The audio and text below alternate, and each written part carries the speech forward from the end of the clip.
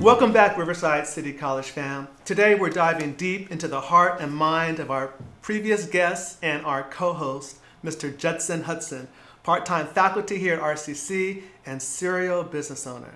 Justin, thanks for joining us one-on-one. Thanks, Todd. So today, let's start on your journey. What pivotal moments, students, I think you'll like this. What pivotal moments or experiences have shaped who you are today, both personally and then we'll get into professionally? That's a great question. And you know, overall, when I was asked this, or when you sent me the questions earlier, I was thinking about that, and I was thinking about my time here at RCC. You know, I failed 2 times here. And so I remember when I was a student here, I was trying to figure things out and they didn't go the way I thought they would go. And so then I took a step back and I said, hey, what if I went to school to be a firefighter? So I went to paramedic school or EMT school through RCC. Oh. I failed at that. And so then I had to take another step back and think about what I wanted for my life. And you know, when I was thinking about things, I didn't have a plan. Oh. So then once I started to, you know, put a plan in place, then I was able to execute and move forward or towards my goals and my dreams. Okay, that's good. That's personally. What about professionally? Professionally, I worked in the corporate setting and I was miserable. You know, I was at a company for almost 12 years. And it was just like, I'm going to work not feeling fulfilled. And I'm giving all my time and my energy away to this organization, and that wasn't it for me. Would you say that the organization gave you additional skill sets, though, that you're able to utilize today that maybe you would not have developed if you hadn't been there? Yes and no. I think my time at that organization was overdue. And I was in the same position for 12 years. And so everything became redundant. Oh, I see. You know, there was nothing new. I wasn't being challenged. Okay. And so that feeling of just not growing anymore, Yeah. I was, you know, mad with myself. I would get upset and I hated going there. I hated it. Okay, that's good. Wow. So in your roles, both personally, professionally, as a instructor here, as a business owner, you've undoubtedly faced challenges and opportunities every day. Challenges and opportunities. Can you share a recent experience with our students that you had to overcome? A challenge I had to face was actually giving out my first F, failing a student. And that was a little tough for me because I understand why the student is here. They're here to advance their career or their lives. And it came to me like I had to give a few students an F, and that was hard for me. But then I had to reflect back and think about all of the things that I was asking the student to do, and they didn't do it. That's right. Although they showed up to class every day, but they didn't complete their work, and they weren't productive in class. And so I had to also remind myself, it's not your responsibility. It's the student's responsibility to do their part. You did your part. You showed up every day. You taught them. You gave them opportunities. You know, you really tried to help them, but at the end of the day, they dropped the ball. So, you know, that was kind of. So the challenge was that you had to give an F. Yeah. The student earned an F, and the opportunity was that you personally grew. I personally grew. Yeah. Okay. How about on a entrepreneur side? Challenge, opportunity. You know, the biggest challenge that I faced was during COVID. So 2 stores, the stores were shut down because they're in malls. I'm still required to pay rent, and I still have a staff that I have to, you know, help financially. We saw some of our best numbers, our best success during COVID because my back was against the wall. And I really had to think outside the box and challenge myself to do things that I normally wouldn't do. So I'm doing pop-ups. I'm going to places that I first started out selling stuff at, but now I'm like, okay, let's go back to those places. What did I do that got me here? So I went back to doing some of the old things that helped me get to where I am today. it was a little uncomfortable because you outgrow things, but you had to take a step back and go do what works for you. Stepping outside of my comfort zone with the business, and then leaning heavy online. Not always relying solely on the stores, putting more emphasis into the online, because that's a foreign language. I don't know online, I don't know coding, but working with people that help bring that to life for me. And so the opportunity that as a result of that experience was, I'm seeing a couple. I see one is that you were able to tap into an aspect of yourself, because your back was to the door, using your words, that you had to take care of your employees, you had to take care of the business, and so you opened yourself up to seeing what else is out there that you could do. Yes, I opened up my horizons, and so I started making skateboards. I didn't think about skateboards. We made face masks, and we still have face masks. I mean, we made hand sanitizer. I mean, I really stepped outside of my comfort zone, and I just gave it a shot. Okay, let's try this. Car air freshener is cool. Let's try this, and it worked. It worked. That's beautiful. For our students, because many of them don't know, they may not even know do you all know what a serial entrepreneur is? It just means it's a business owner who has their hands in many different industries, doing different things. Could you share with our students some of the serial businesses you're involved in? Yeah, so I have a clothing business. I've had this clothing business for 12 years. I also have an after-school program, DARE, Dreams Are Reachable Every Day, where we teach entrepreneurship. And then I'm also a motivational speaker. I currently have a plethora of contracts with different school districts where I go in and I speak to students about turning their dreams into a reality. Beautiful. You have a couple other things too that you're involved in. Also, part of a donut company, gourmet donuts called Dough.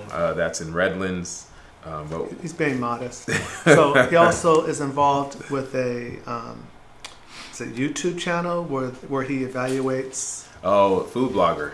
And so I have this channel on Instagram. It's Inland Empire. And so we just ended our first season. So now we're going to try a whole new concept, but it's still food reviews and just highlighting Inland Empire. There we go. Thank you. All right. We often talk about purpose and passion. What drives you to do what you do, and how do you stay connected to your purpose, especially during tough times? Those two questions, purpose and passion, personally and professionally. How do you tap into that every single day? I'm focused on leaving a legacy. I'm the oldest of four. I have nieces, I have nephews, and so I really think about leaving them something that they can build on, and also just fulfilling the promise of my grandparents and my parents. My parents sacrificed a lot for me to be here. My grandmother sacrificed a lot for me, and so I don't want to let them down. And so I think about them all the time.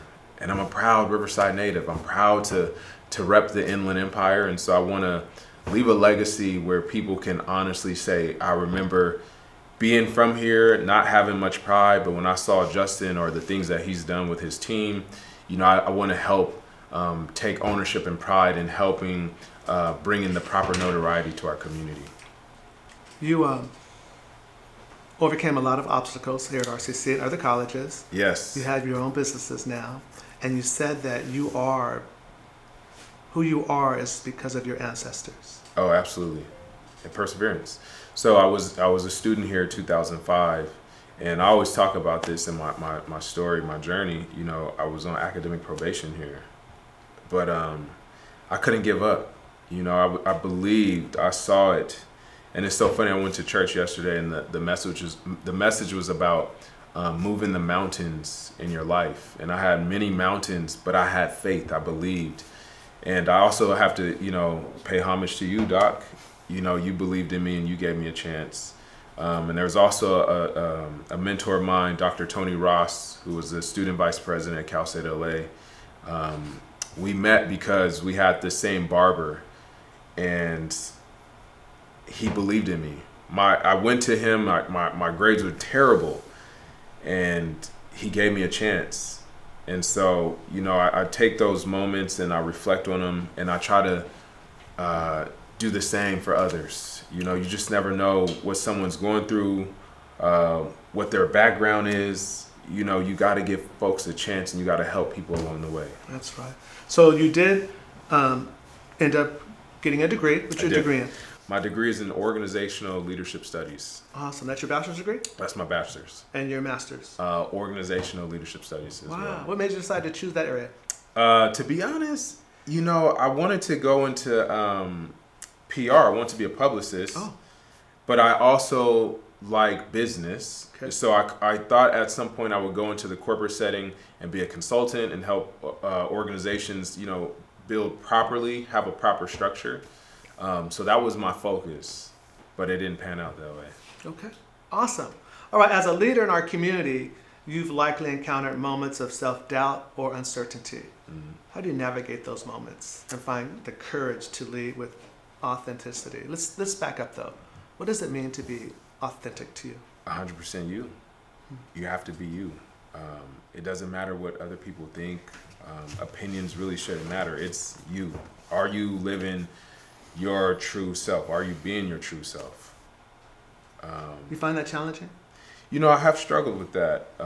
You know, I have braids. You know, I don't look like other people, I guess you would say. But I've embraced it, and I never shy away now of who I am. I'm proud to be who I am.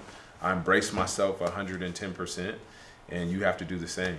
And people have to respect you for who you are. You know, don't conform, don't bend, be you. If you can't be you, then that's not the space you need to be in. What do you tap into when you're in situations where you believe people may be judging you? What do you tap into that allows you to continue to be your authentic self? You know, I think about my grandmother, my mom. You know, my grandmother grew up in the South. And did she? Yeah, my great-grandfather was an entrepreneur, and you know, he had a lot of challenges. You know, they had 16 kids. Something students bring up a lot is resilience. Mm-hmm. So this is for you students. Let's talk about resilience, and can you share a time when you faced adversity and bounced back stronger than ever? Yeah, I think I kind of touched on it earlier. It was just where I was at in my life, trying to figure out a way to get out of this funk. And I was here at RCC. I said, okay, I want to try this. I want to try that. That didn't work out. I got this corporate job. That didn't work out. I got another job. That didn't work out. But now I'm in a place where I work for myself and I feel great. Okay. You know, I feel free. I'm liberated. Okay. But it was just through trial and error that got me here. What kept you going? Just this legacy. I want to leave a legacy. That's dear to you. And you know, you just can't give up. You can't, especially when you have folks who are dependent on you and looking to you as, you know, hope and inspiration. You can't give up. You got to keep going. Good. That's beautiful.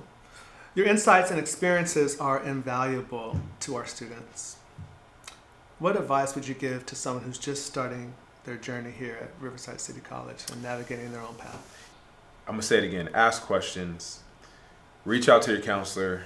And if you do have a professor that you have a great rapport with, put some time on their calendar. You know, ask them questions and ask if they can help guide you and get you connected to the right resources here on the campus, because we have all the resources for you. And if we don't have the answer, it's just a phone call away where we can figure out to try to get you situated. That's right. Awesome. So, reflecting on your journey, what you share with our students, what's one thing you wish you had known then in your younger self that would help students today? You know, I think we put a lot of pressure on ourselves that we have to do everything right the first time. Failure is okay. And so I was at a seminar and I heard something and it really stood out to me. So when you hear the word fail, you should think about it like this: first attempt in learning.